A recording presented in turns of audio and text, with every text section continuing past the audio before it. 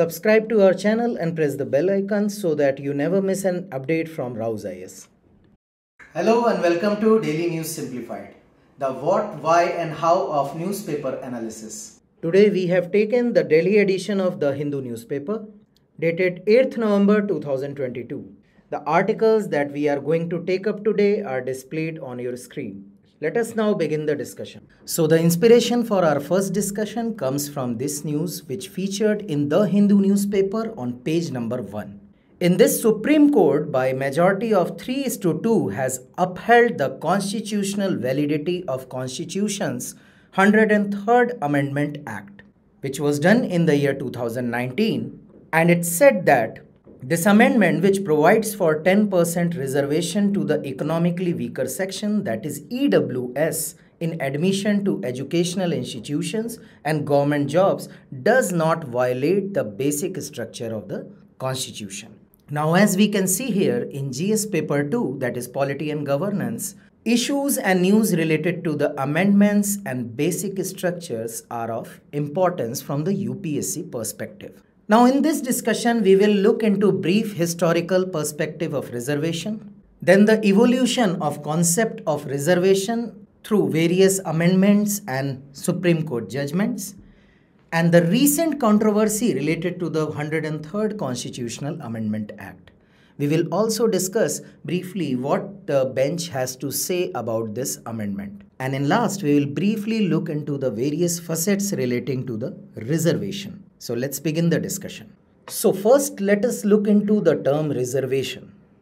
If we go by the simple meaning, it is an arrangement where certain specified space is kept aside for individual or group.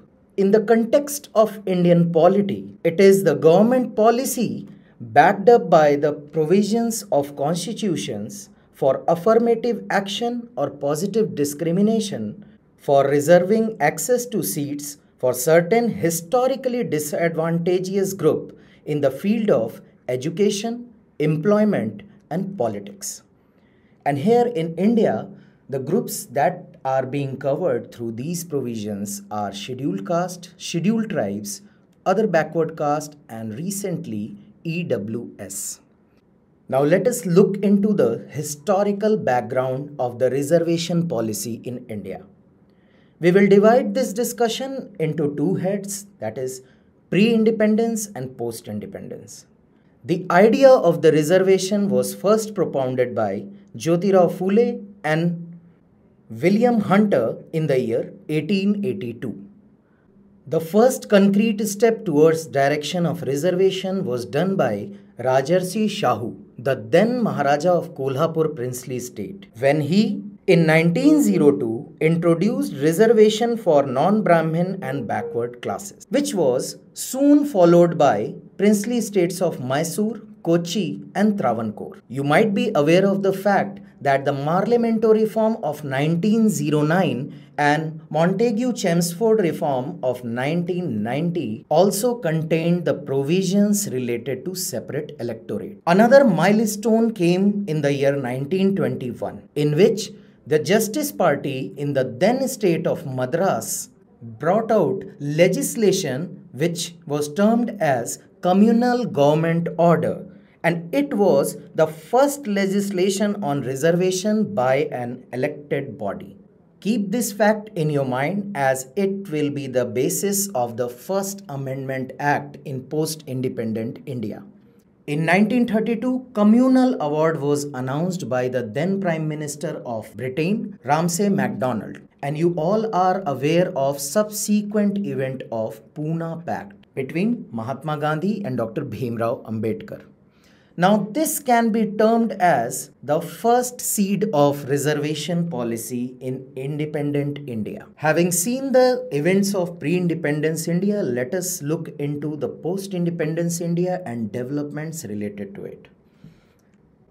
Now, as you know, Article 46 of DPSP talks about the promotion of educational and economic interests of scheduled caste, scheduled tribes and other weaker sections.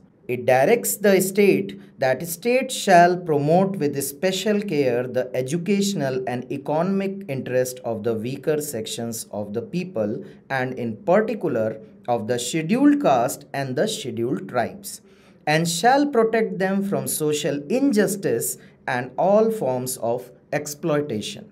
This became the basis of various reservation policies by the Government of India.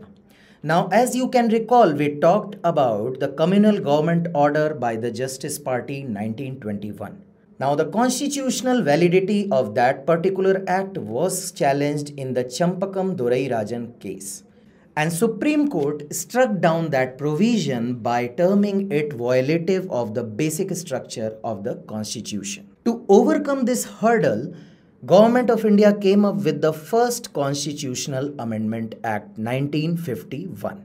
It inserted Article 15 subclause 4 and Article 16 subclause 4 into the Constitution. Now, before moving forward, we must look into the details of the Article 15 and Article 16 so that we can make a basic understanding for further debates. Now, if you will look at the Constitution, Article 15 subclause 1 says the state shall not discriminate against any citizen on grounds only of religion, race, caste, sex, place of birth, or any of them. The word only is very important, as discrimination can be done on the basis of other criterias. Discrimination related to these mentioned criterias are prohibited. Subclause 2 basically deals with any disability, liability, restriction or conditions with regard to access to shops, wells, tanks, etc. While subclause 3 provides that nothing in this article shall prevent the state from making any special provision for women and children. Now, when we talked about first Constitutional Amendment Act, we saw that subclause 4 was added to Article 15, which says nothing in this article or in clause 2 of Article 29 shall prevent the state from making any special provision for the advancement of any socially and educationally backward classes of citizen or for scheduled caste and scheduled tribe. Now, this term, socially and educationally backward classes, became the source of various judgments and debates in future course of action. Now, subclause 5, which was added through 93rd Constitutional Amendment in 2006.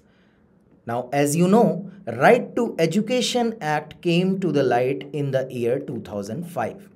In order to realize its aim and goal to achieve the right to education, government inserted this subclause through 93rd Constitutional Amendment 2006. It enabled government to make special provisions with regard to admission to educational institutions, including private educational institutions. Now, the very news that we have taken relates to this subclause, which was added through 103rd Constitutional Amendment Act in the year 2019, and which talks about advancement of any economically weaker section of citizens other than the classes mentioned in clauses 4 and 5, that is socially and economically backward classes. Apart from that, it added another class, that is economically weaker sections. Now, having seen the Article 15, let us look into Article 16, which talks about there shall be equality of opportunity for all citizens in matters relating to employment or appointment to any office under the state.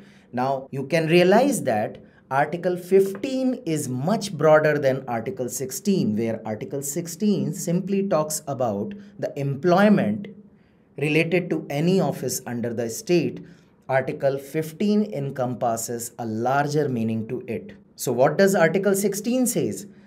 Article 16 subclause 2 says no citizen shall on grounds only of religion, race, caste, sex, descent, place of birth, residence or any of them be ineligible for discriminated against in respect of any employment or office under the state. Now, as you know, first Constitutional Amendment Act also inserted 16 subclause 4 in the Constitution, and this subclause talks about that nothing in this article shall prevent the state from making any provision for the reservation of appointments or posts in favor of any backward classes of citizens which in the opinion of the state is not adequately represented in the services under the state. Now, as you know, 103rd Constitutional Amendment also added subclause 6 in the Constitution. It talks about nothing in this article shall prevent the state from making any provisions for the reservation of appointment or posts in favor of any economically weaker section. Now, after having a look at the Article 15 and Article 16 and understanding the difference between them, let us look into another aspect. Initially, the Constitutional Assembly provided for reservation for SC and ST only, and that too for a period of 10 years. But later on, another section, that is other backward caste, was also included in the purview of reservation. The first committee to identify the OBCs in India was under the chairmanship of Kaka Kelelkar in 1953. However, the suggestions and recommendations of this committee never saw light of the day. Then again in 1979, a committee was constituted under the chairmanship of B.P. Mandal in 1979. It submitted its report in the year 1980. However, the concrete action through a government order was taken by the V.P. Singh government in 1990 and was repeated again by the Narasimha Rao government in 1991. Now, this provision of providing 27% reservation to OBC was challenged in the court, and in the famous Indira Sahni judgment in 1992, court opined the following. It upheld the constitutional validity of 27% reservation for OBCs. However, court struck down the provision for 10% reservation for economic weaker section among upper classes by terming it violative of basic structure. Along with it, court also brought in cap of 50% in the reservation. That means reservation cannot exceed 50% criteria, and for this, court cited Article 335, which talks about the efficiency in the administration.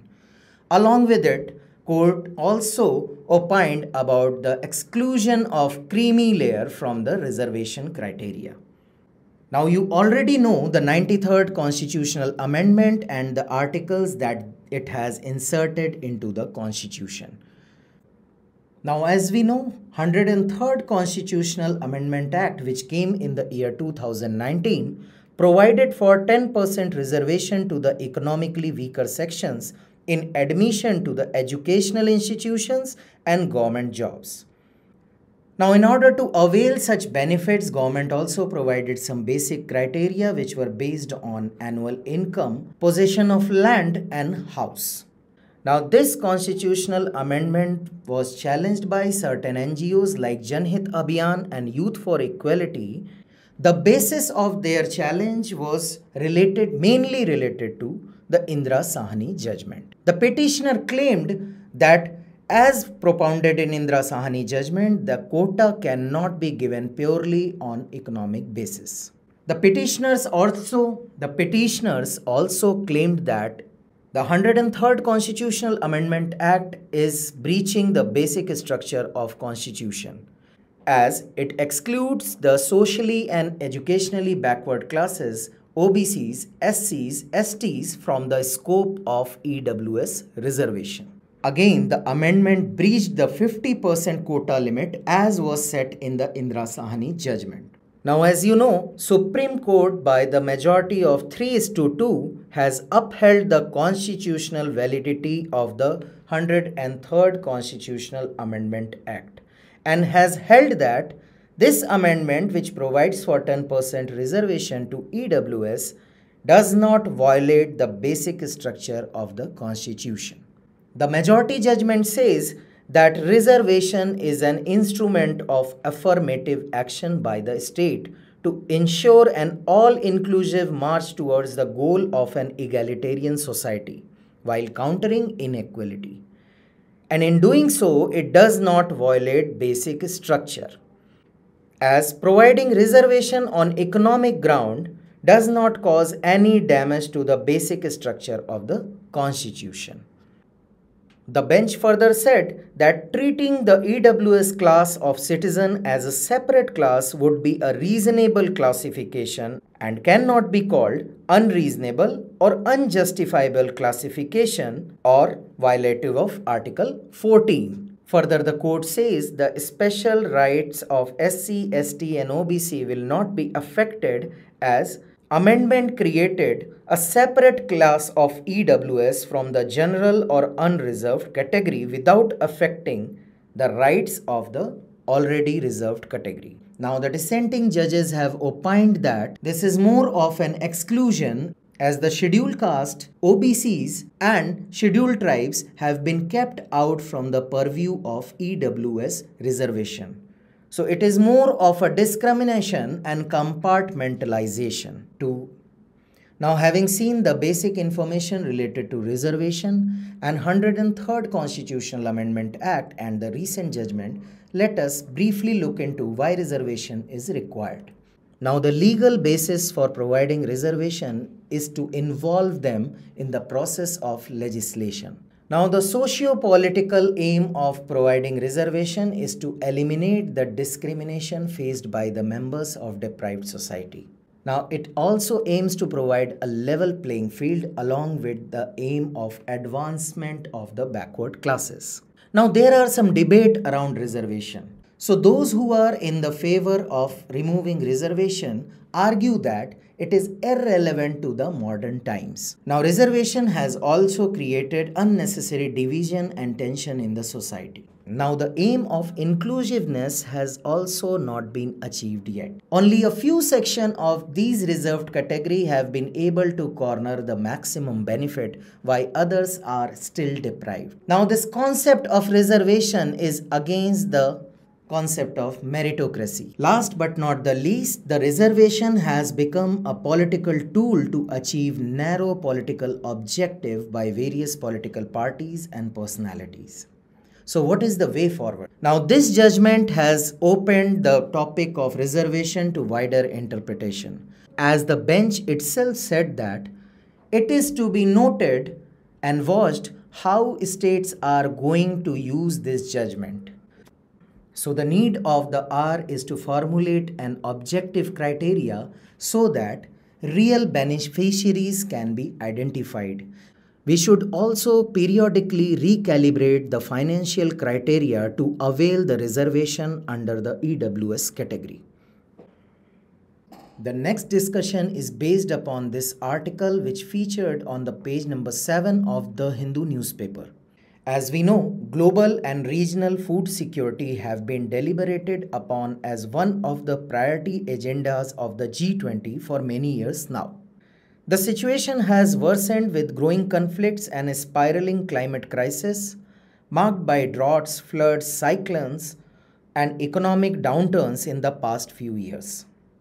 This article connects India's G20 presidency and the issue of global food security.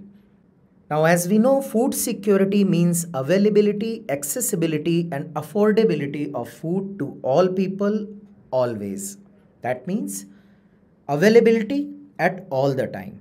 The poor households are more vulnerable to food insecurity whenever there is a problem of production or distribution of food crops. Food security depends on the public distribution system and government vigilance and action at times when this security is threatened. India achieved self-sufficiency in food grains in the year 1970s. Since the mid-1990s, it has consistently been able to ensure that there is enough food in terms of calories available to feed its entire population. It is the world's largest producer of milk, pulses and millets, and the second largest producer of rice, wheat, sugarcane, groundnuts, vegetables, fruits and cotton. Annual grain production has also remained relatively stable, with a decline in production between 2014 and 2016 caused by droughts. Now, if we will look into this news as per the requirement of UPSC exam, the syllabus of paper 2 and 3 can be related to this issue. As in paper 2, it gets covered under issues related to vulnerable sections. Whereas in GS paper 3, the issue of food security has been directly mentioned. So here in this discussion, we will take up various aspects related to food security. Like we will cover in what ways can food security manifest. We will also see challenges pertaining to food security in India, and we will look into government initiatives. So let's begin the discussion. So first we will look into in what ways can food insecurity manifest. And we can see here we can broadly distribute this discussion under three subheadings: availability, accessibility, and affordability. So as the term suggests, availability means food production within the country, food imports, and the previous year stock stored in government granaries. While accessibility means food is within reach of every person. While affordability means that an individual has enough money to buy sufficient, safe, and nutritious food to meet one's dietary needs. Now, having discussed that in what ways can food insecurity manifest, let us look into who is food insecure. So, first category is the landless people with little or no land to depend upon.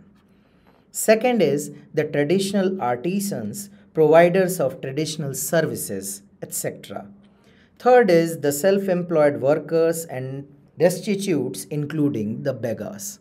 Now, in the urban areas, families whose working members are generally employed in ill-paid occupation and casual labor market, that is, the urban poors.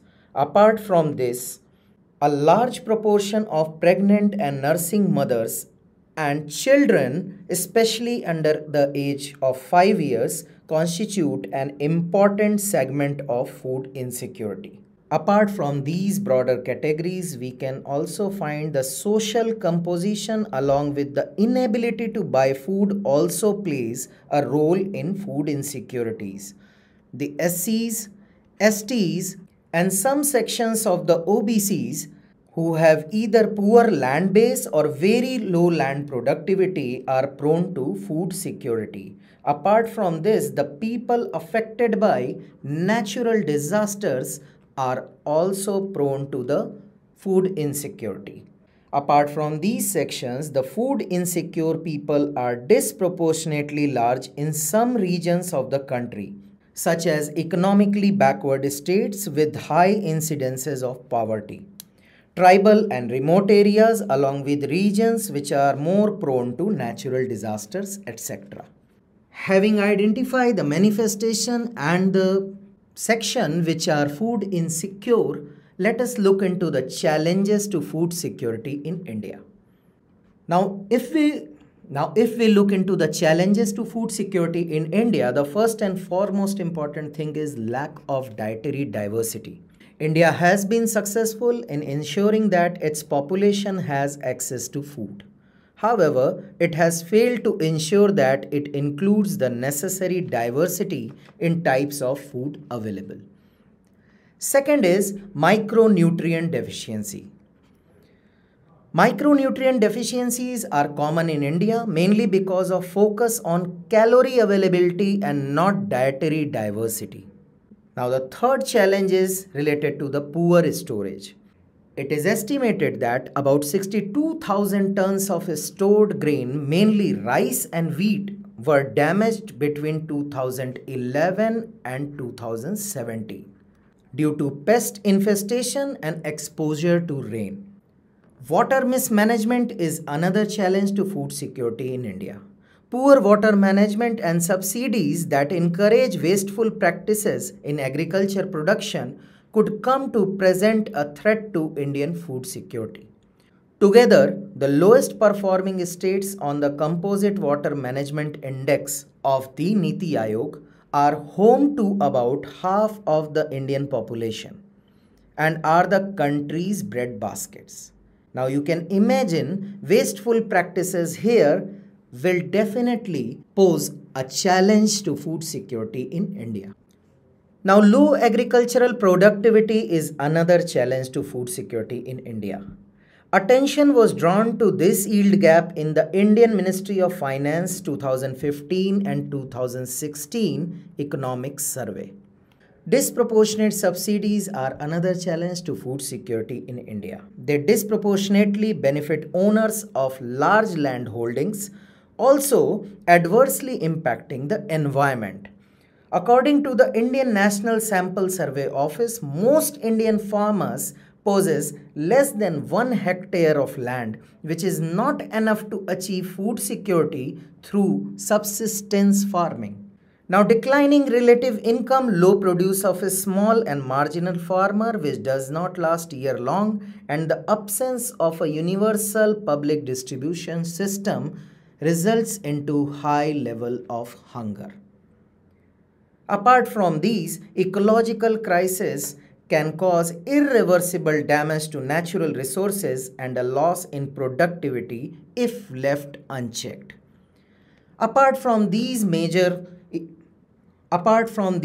challenges, there are other issues like rapidly growing population, resource constraints, agrarian distress, and continued agitation by farmers accompanied by the impacts of COVID-19 pandemic are contributing towards challenges related to food security in India. Now, having seen the challenges, we must look into the government initiative to contain or to mitigate the challenges related to food security in India. Now, government has taken various measures to address this issue of food security. Like in the field of food and nutrition security, schemes like National Cooked Midday Meal Program, ICDS, that is Integrated Child Development Scheme, Kishori Shakti Yojana, Nutrition Program for Adolescent Girls, and Pradhan Mantri Gramodaya Yojana. Now you must be knowing basic details regarding these schemes, as Midday Meal Program is the world's largest school feeding program, reaching out to about 12 crore children across the country. The program aims at enhancing enrollment, retention, and attendance, and simultaneously improving nutritional levels among children. Similarly, National Food Security Act 2013, with the objective to provide for food and nutritional security in human life cycle approach by ensuring access to adequate quantity of quality food at affordable prices to people to live a life with dignity. The Act also has a special focus on the nutritional support to women and children. Now, MG Narega provides a legal guarantee for 100 days of employment to enhance livelihood security. Public distribution system plays an important role in the provision of food security. The PDS in India is perhaps the largest distribution network of its kind in the world. And lastly, the Antodaya Anna Yojana. It contemplates identification of 1 crore poorest of the poor families from amongst the BPL families, that is below poverty line families, covered under TPDS within the states and providing them food grains at a highly subsidized rate. The next topic of discussion for today is based on this article which featured on The Hindu newspapers, page number 6. This article talks about the significance of empowering frontline health workers who are driving mother and child nutrition and development outcomes at the last mile. Now, if you will analyze the UPSC GS syllabus, this topic relates to the social issues as mentioned in GS paper 1. Now, as per the writer, first 1000 days of child are crucial to ensure better health results throughout his life. Now, what is first 1000 days? It is roughly around 36 months, starting from the conception to the first 2 years of child life. Now, why 1000 days? According to the author, period of rapid physical growth and accelerated mental development, about 80% of brain development takes place in the first 1000 days of life. And that is why this period is crucial for child development. And why the talk of frontline worker as the responsibility to ensure good initial health lies with ASHA workers, Anganwadi workers and auxiliary nurse midwives, that is ANM.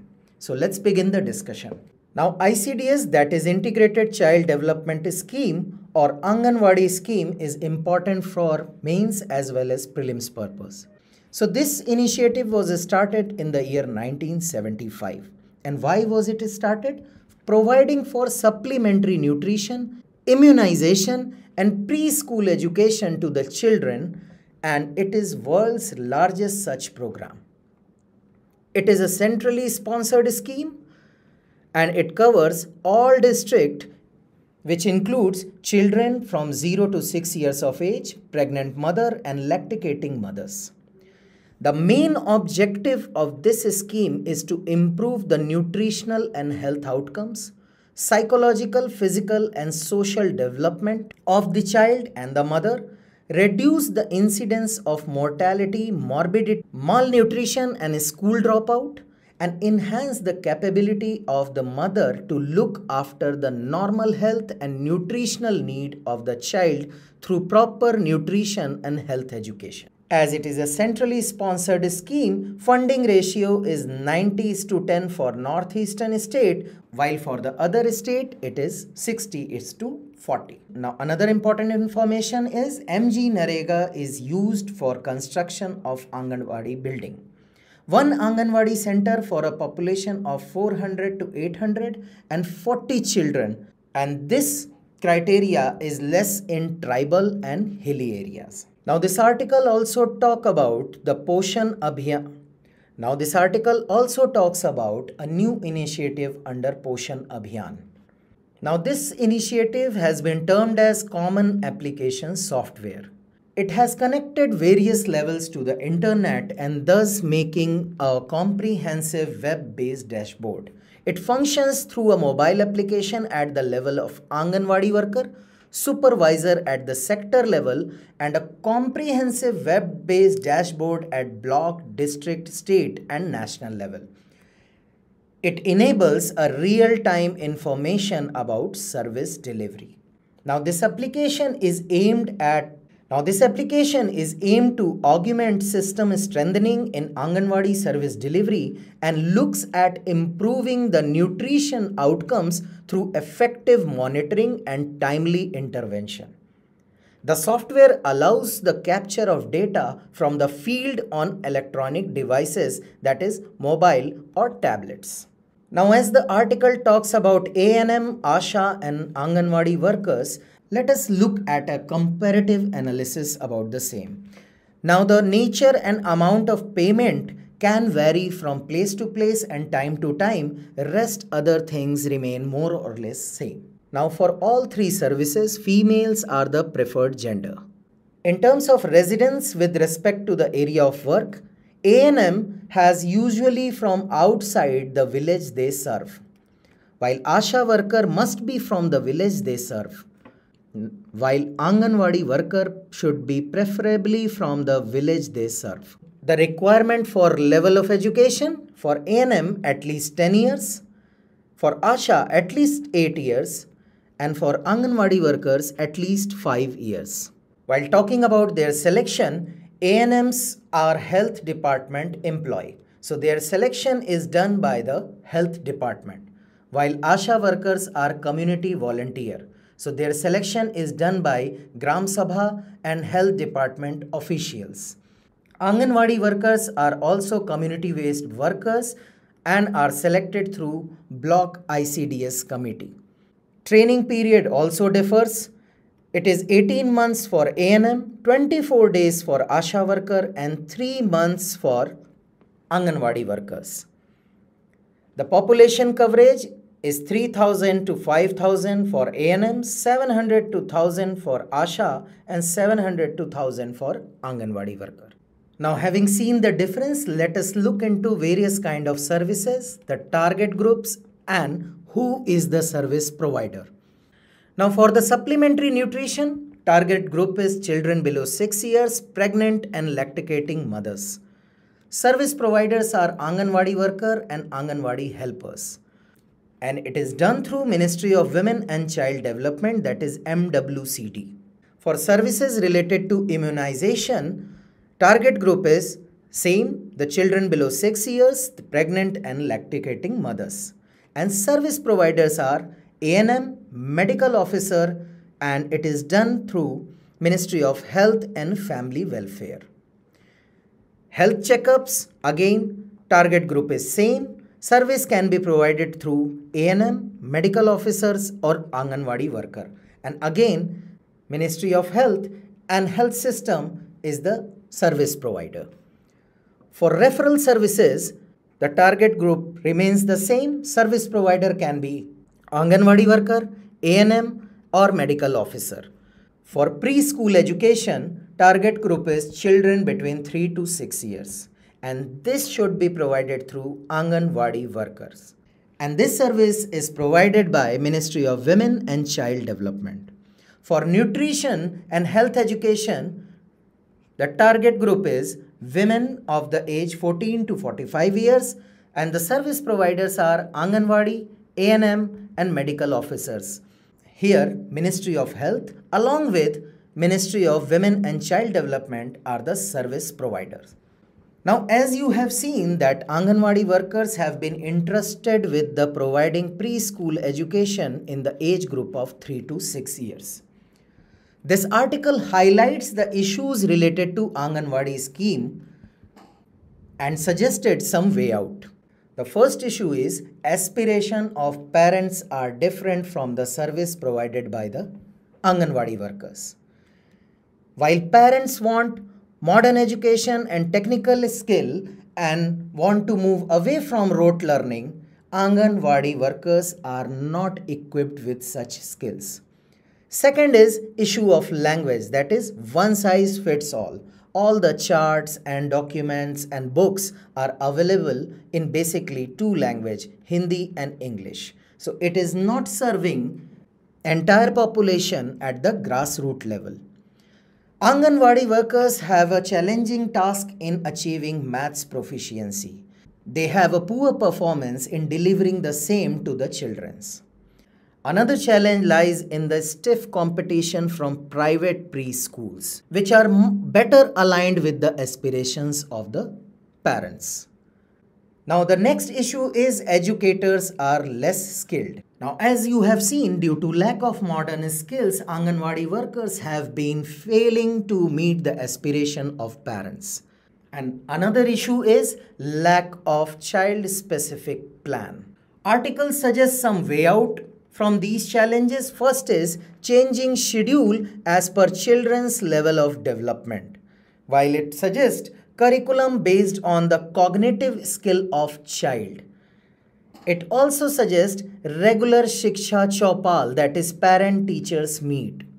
It suggests beginning of inculcating English language and math to the Anganwadi workers. So the skill upgradation is also required. It also talks about extensive use of audio-visual. So in other words, we can say it talks about the use of modern tools in the education.